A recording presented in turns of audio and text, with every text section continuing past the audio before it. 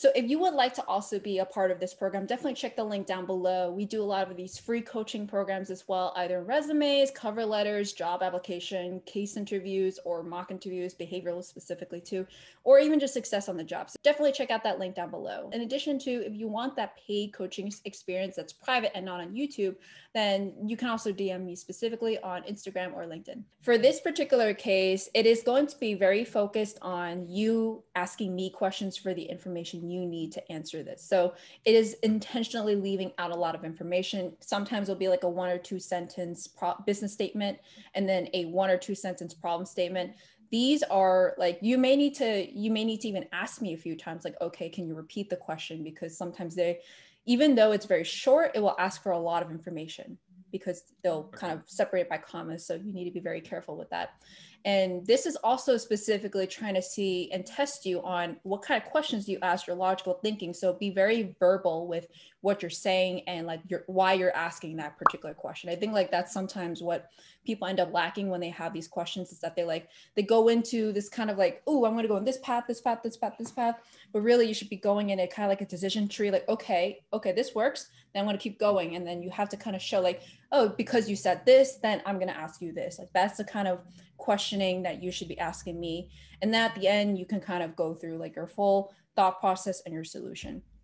So because you're more interested or you have experience in the health technology area, I'm going to focus a little bit more on that. So unless you want to kind of consider other industries or other kind of technology, which ones are you more interested in doing today? We can do health. Okay. All right. So I'm just going to get started. This is all verbal, so I'm not going to be writing in the chat or telling you anything. So I'm going to just first start off and say, my organization is a major healthcare system, and we just learned that 40% of our website visits are from mobile devices. The market is rapidly shifting to a mobile access model, and we need to adapt our technology accordingly. How can we become digital leaders in our market and drive foundational loyalty?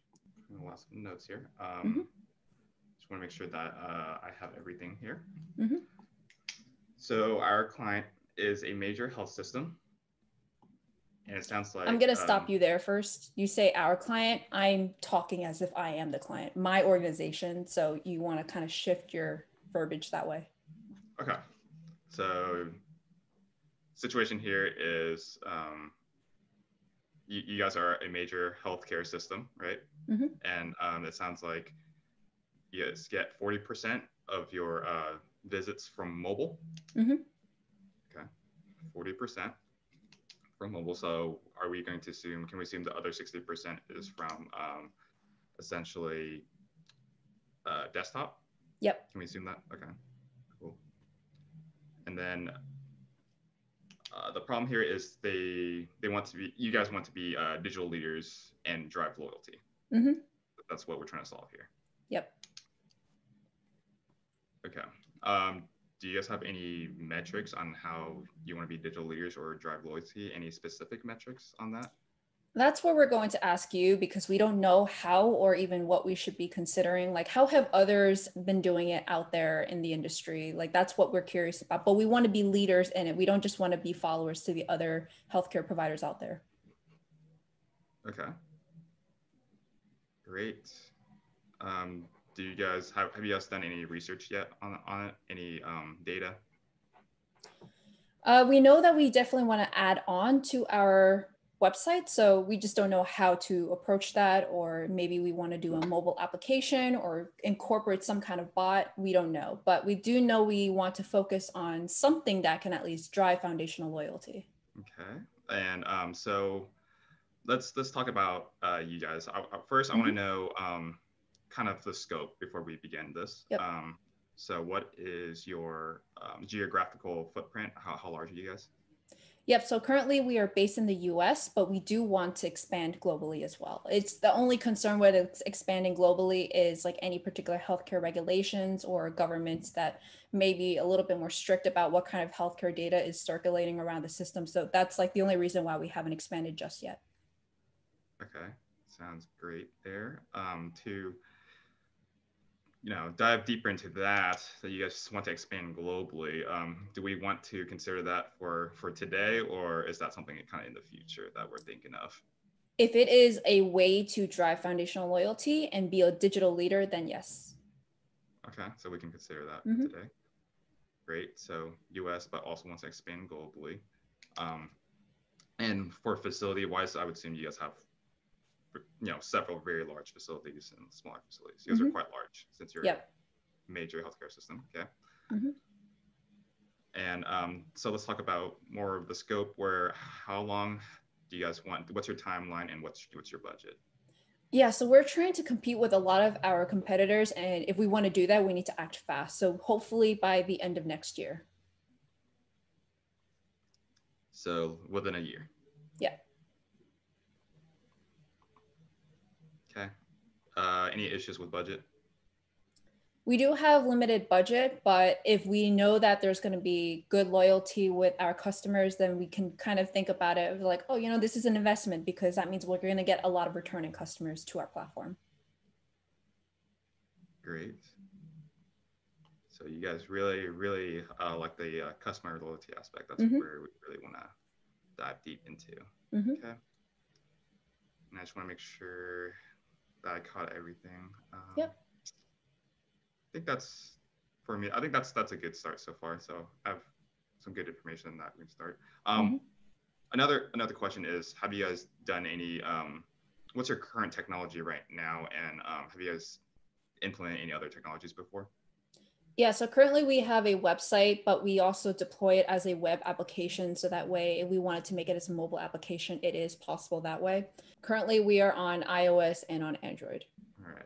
I just want to make sure that I have an understanding of this. So currently, you guys only have a website, essentially, to the, to your health system, clinic, whatever it is. So it can go mobile.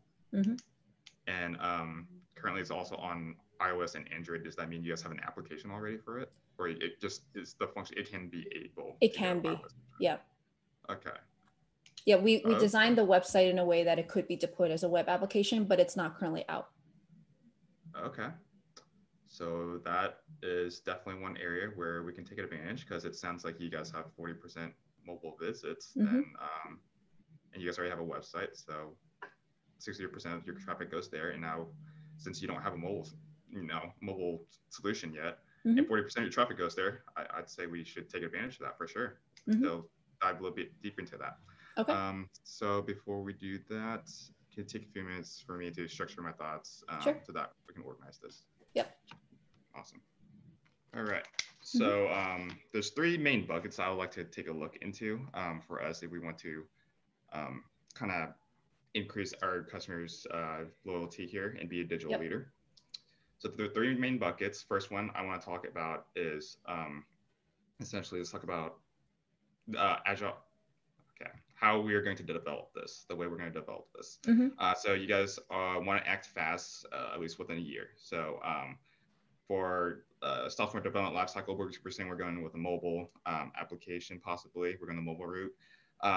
So you either have the waterfall method or the agile method. And the one that I wanted to focus on is called the agile, since it's focusing more on speed. For example, we can involve our stakeholders, like our end users, like the customers, the patients, and we can also involve the IT team, as well as the doctors, nurses who are going to use this.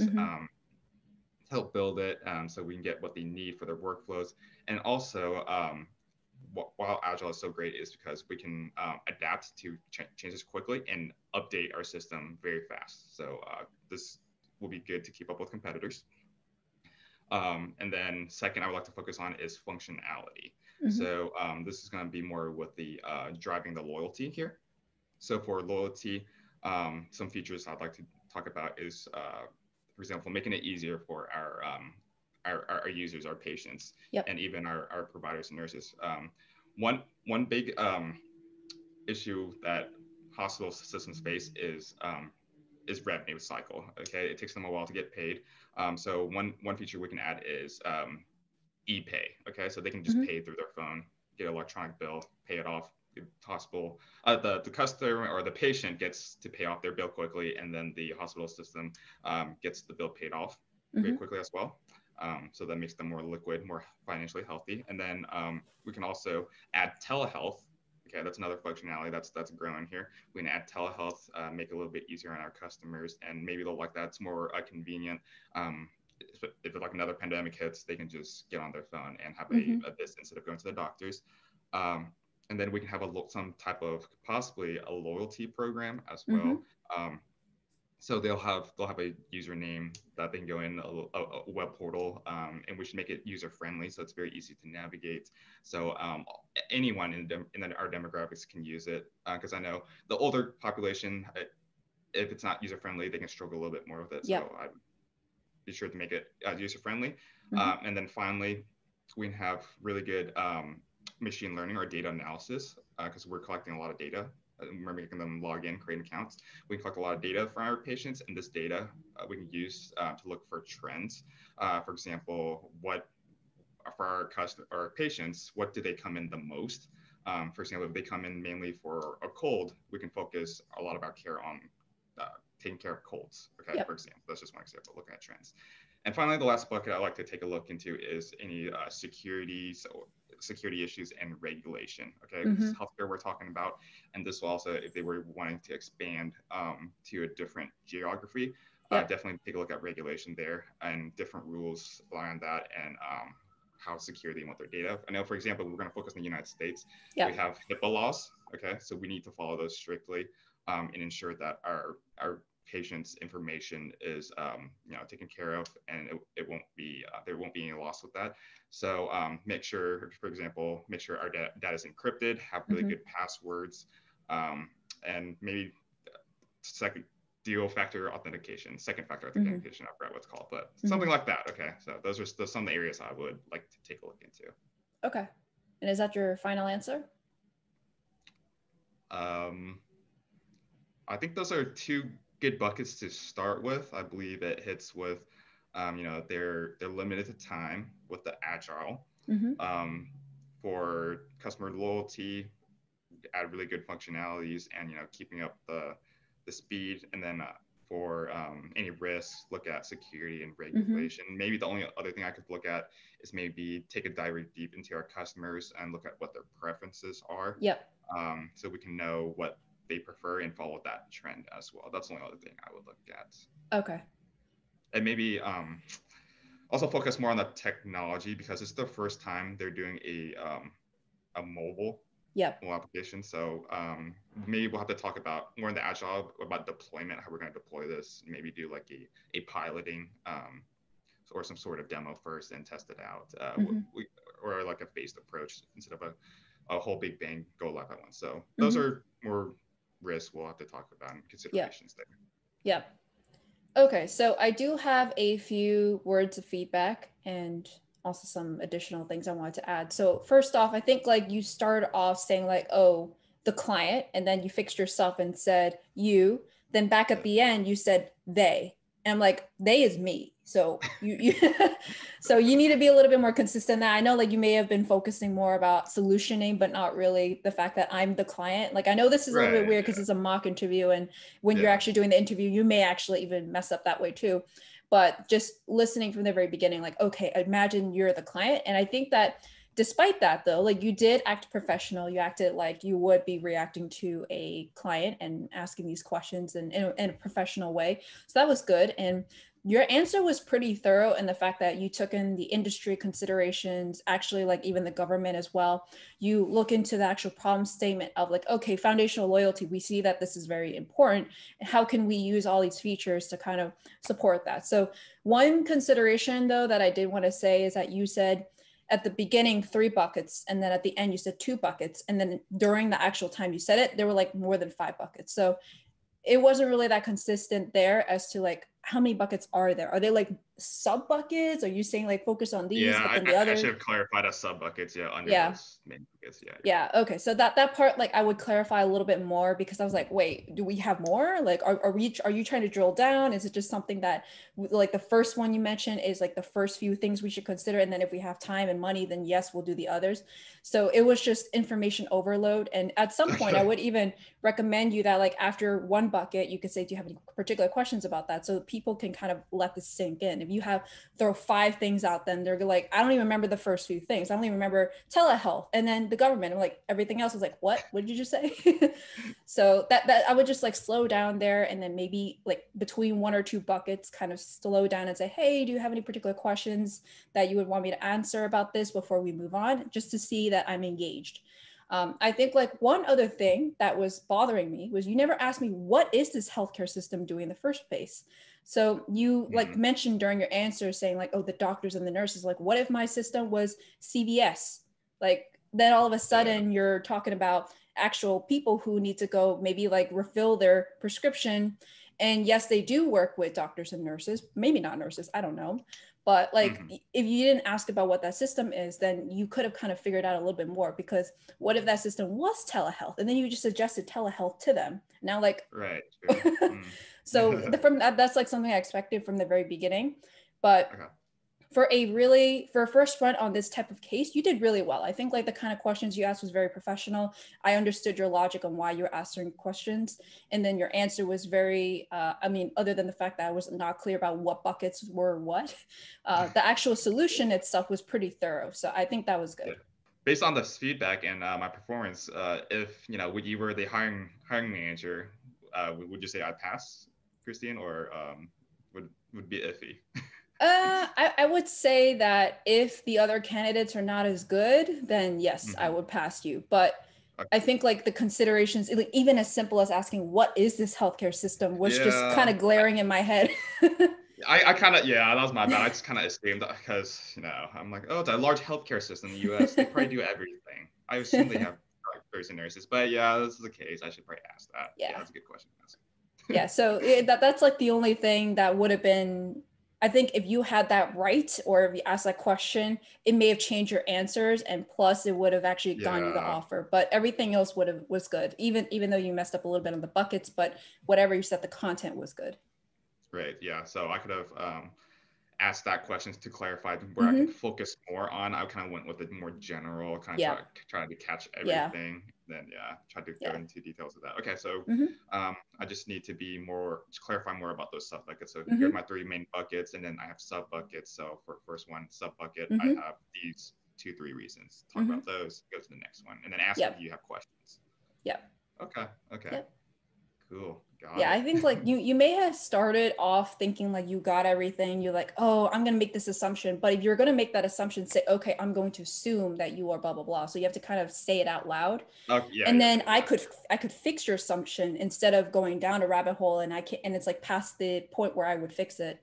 So at any cost where you think you're going to make any assumption, say at the very beginning, so that I have the opportunity, or the interviewer has opportunity to fix your assumption. They may even let you go by and just say like, okay, well, you never asked me. So, I mean, like, yeah, sure, you made an assumption, but so sometimes the interviewer may judge it off of your answer from that assumption, or they'll be like, why didn't you ask me in the first place? I'm the client. Like, why are you making an assumption in front of me?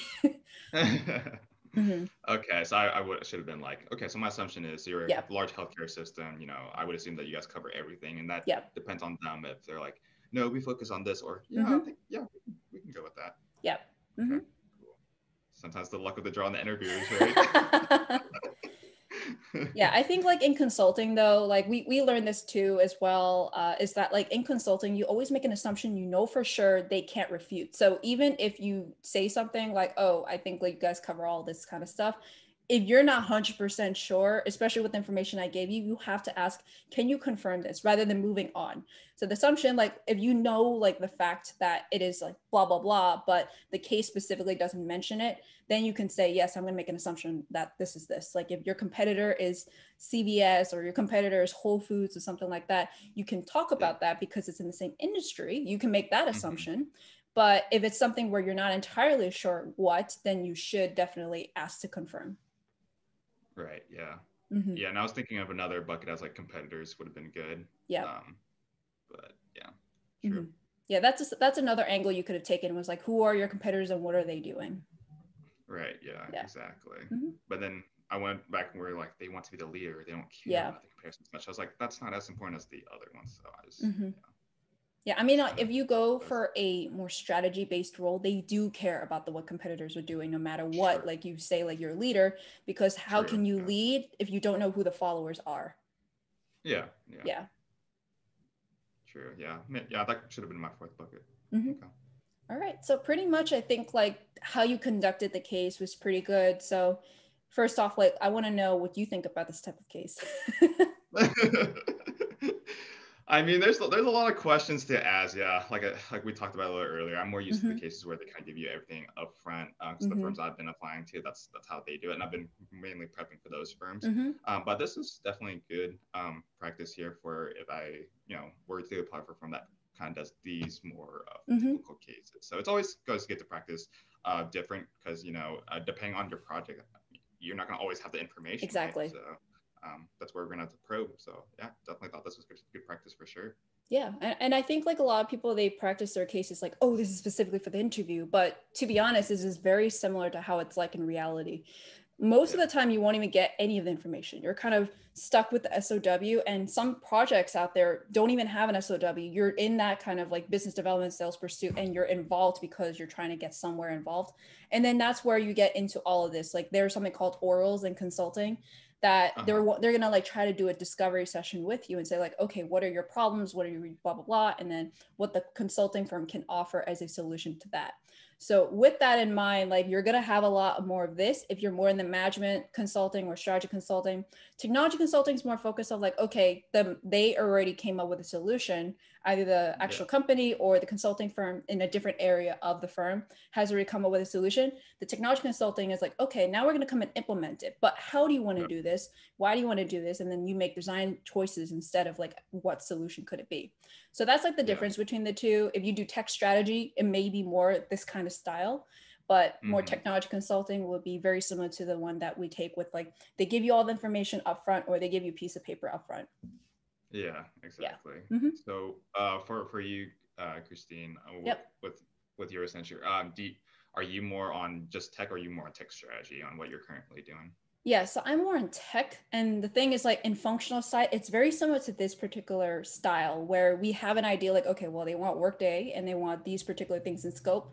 That's all we get. And then now we know like, okay, this company is a nonprofit and we could look it up online and like look up the actual company, but sometimes the companies are too small that they don't really have much online about the inner workings. And that's where we have a lot of these kind of questions like, okay, how do you currently do your supply chain management? Okay, how do you currently do this particular area? Do you have any particular hoops you need to jump over for like approvals or anything like that? Anything particular specific to this particular company that's not the same from other industries, and in which they may even ask you like, shouldn't you be knowing this? Like you worked in this industry, right? And then most likely you don't. But if you're focusing in industry, they're going to ask you that question a lot. Like, how have other people done it? Like maybe we want to change. Most likely though, they're going to always want to stick to their current way of doing.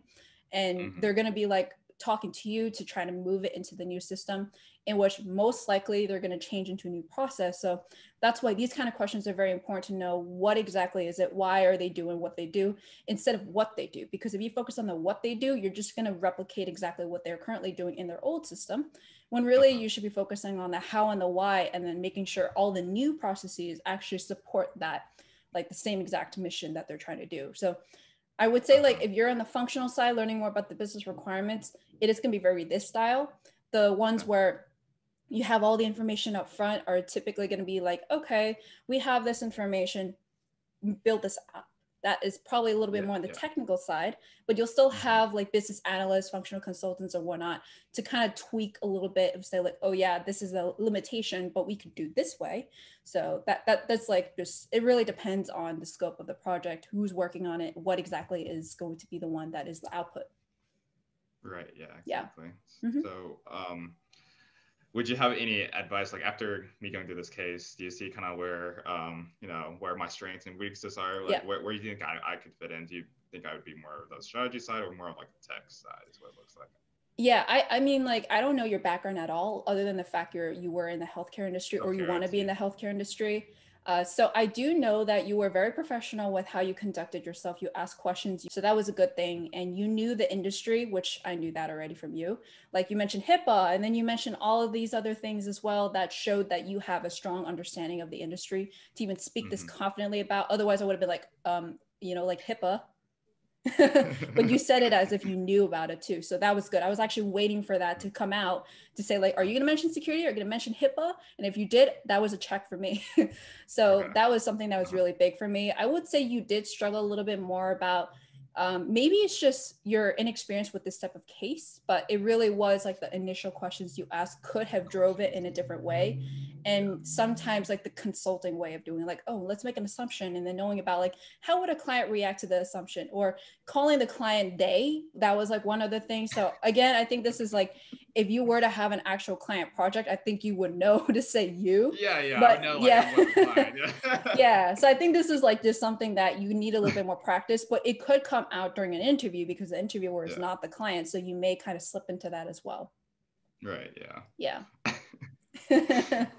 Yeah. It's kind of. I was like, I mean, I know, like, I know they're acting like the client, but there's a mock interview, like, so I just went back and forth. Just Yeah. kind of need to practice that a little bit more. Yeah. And sometimes you can tell how to actually address the interviewer by how they say it. Like if it's like Deloitte or McKinsey or all these other, or maybe even Accenture that says the client name as if it's not them, and then they say Yeah. they in the actual case, then you know the interviewer was just kind of facilitating it.